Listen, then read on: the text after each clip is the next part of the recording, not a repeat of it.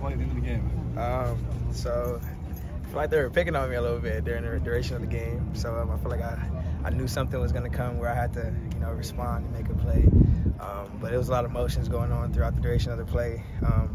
Have my eyes on two, and I'm like, all right, I'm gonna just lock on two and just stay on them. And the rest worked out, man. The rest was history, man. Just tried to go up and make a play for my team. Is that the biggest moment for you personally?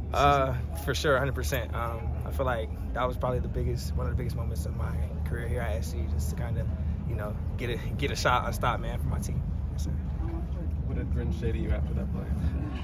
he thought I was Eric because how high I jumped. So he was like, dude, was that you? And I'm like, yes, coach, I think it was me. I'm pretty sure it was me. But he said it was a good play, man, overall. I said it was a good call, man. So best of both worlds. Everybody seems pretty aware of, the pressure that's on defense, the eyes on defense. How have you seen Coach Grin kind of handle that, I guess, especially the last few weeks? What have you seen out of him? We've seen a lot of eagerness, eager to come out here and teach us the new schemes and the new deals, to go out there and compete. And overall, man, just enthusiasm, man. He's excited to get out here and compete with us, man, and give us the nuggets and the jewels to go out there and compete.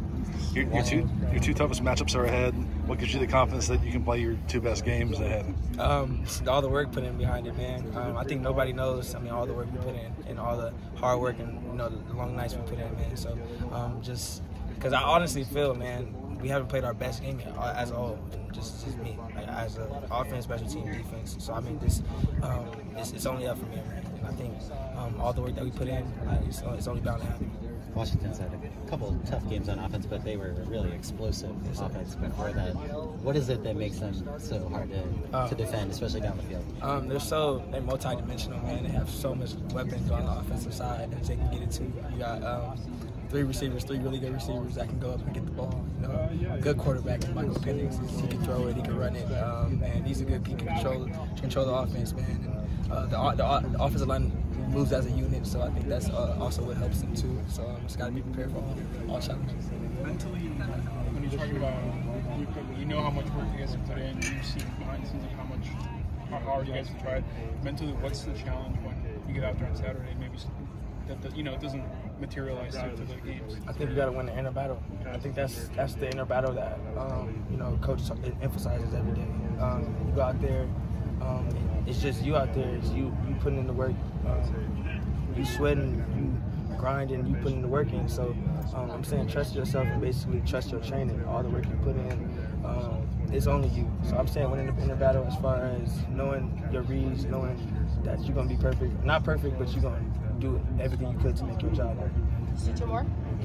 You mentioned Eric. What was it like, seeing that performance that he kind of put on and kind of took over the game?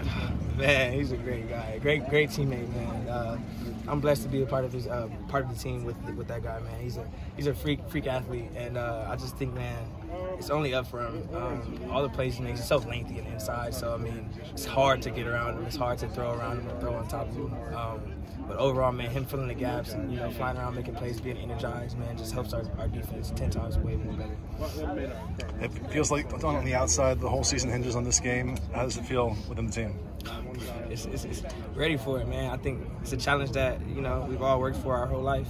I think honestly, you work for opportunities like these to go out there and compete against the best. And I think coaches prepared us very well for that. Awesome. Thank you, Jaylin.